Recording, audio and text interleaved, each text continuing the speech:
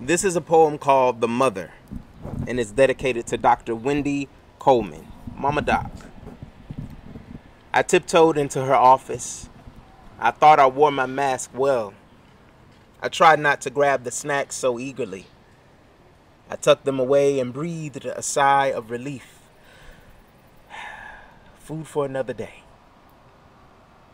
I really thought I had skated away, unnoticed, except Mama's no.